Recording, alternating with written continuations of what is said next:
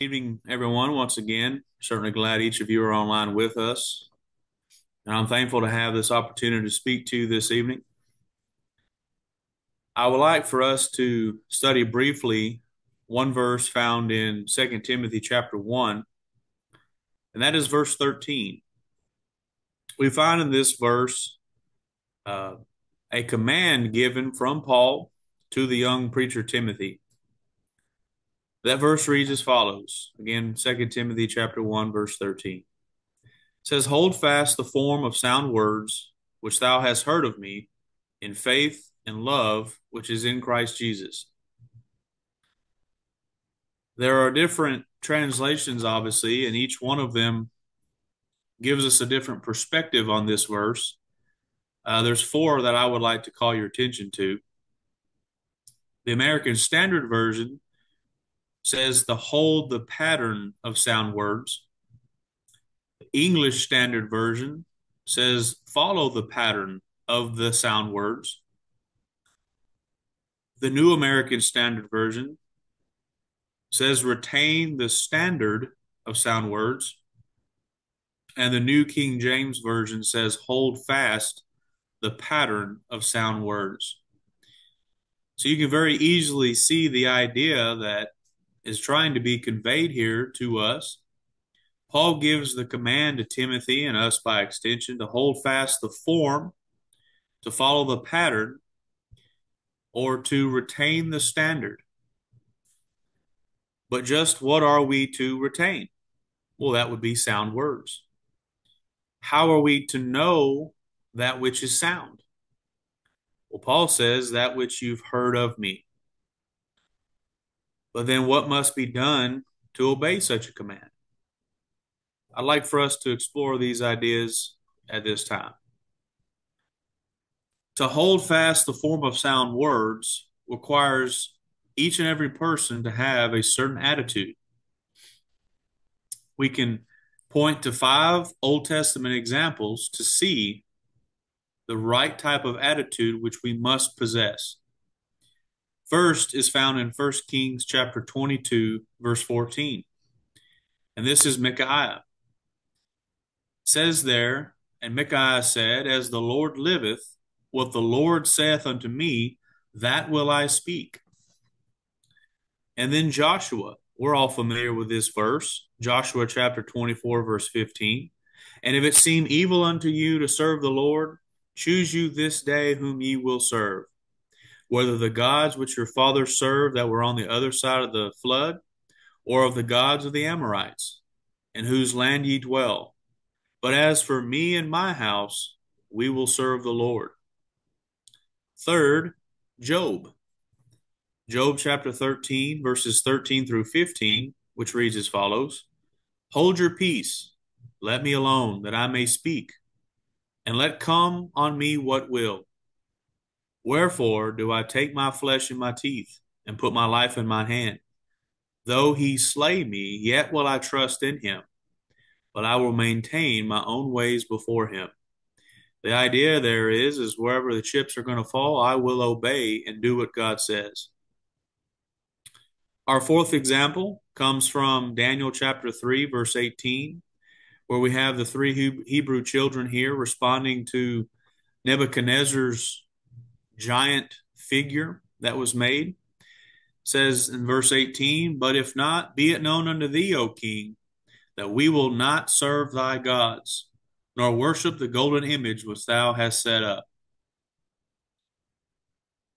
And then Ezra, in Ezra chapter 7, verse 10, says there, "For Ezra had prepared his heart to seek the law of the Lord, and to do it, and to teach in Israel statutes and judgments." In each of these individuals, there was exhibited a certain attitude which is needed in order to obey the command and to hold to the pattern of sound words.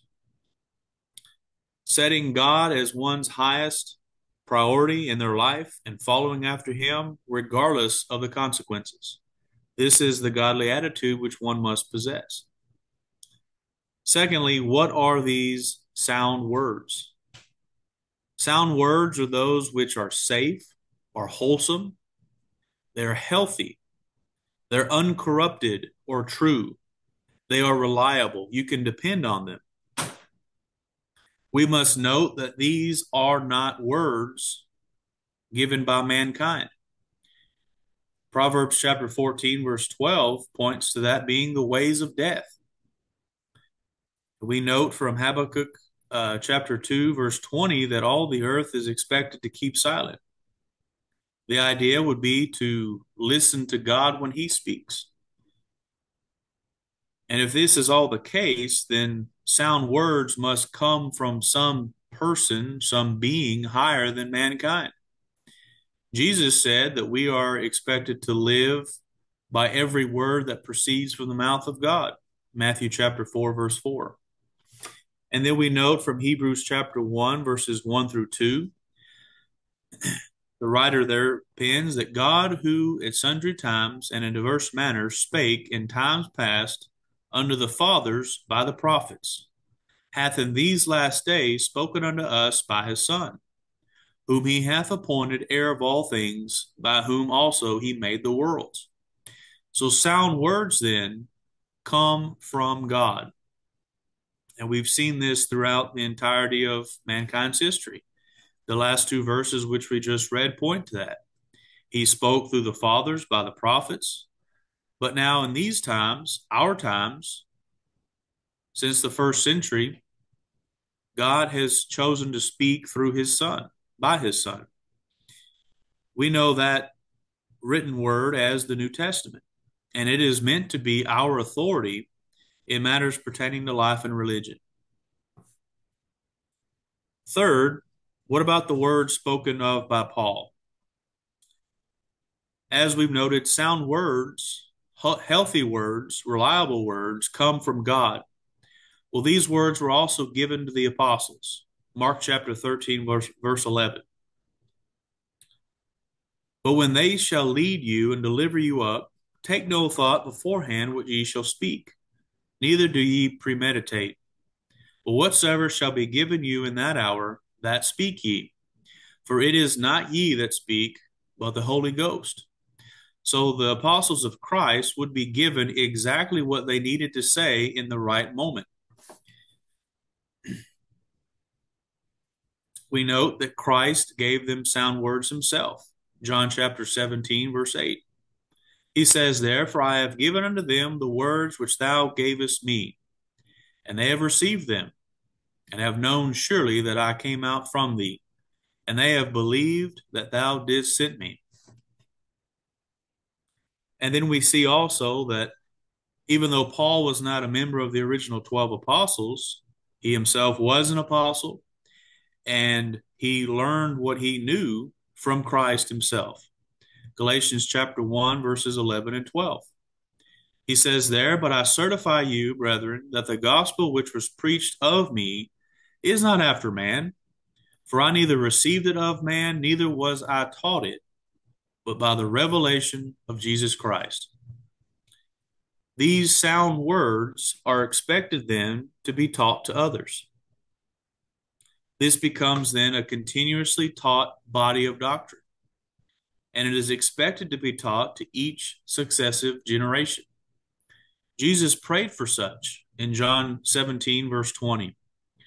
Neither pray I for these alone, but also for them which shall believe on me through their word. This comes directly to us today. So then what type of attitude do you have toward the word of God? Without the proper attitude, we will not ever seek it out. Without the proper attitude, we will not read it, nor will we study it as we should, as we're expected to by God. But then what do we do once we do read it and we study it? Do we obey those sound words? Jesus promises us abundant life. John chapter 10, verse 10. He says, the thief cometh not, but for to steal, and to kill, and to destroy. I am come that they might have life, and that they might have it more abundantly. We must cling to sound words as if our lives depend upon it, because in reality, our life does depend on it. not just physically, but more importantly, our spiritual life. This is not the reward of heaven is not possible without our obedience to God's true and reliable words. So we must make sure that we hold fast the pattern or the form of sound words. Thank you for your kind attention.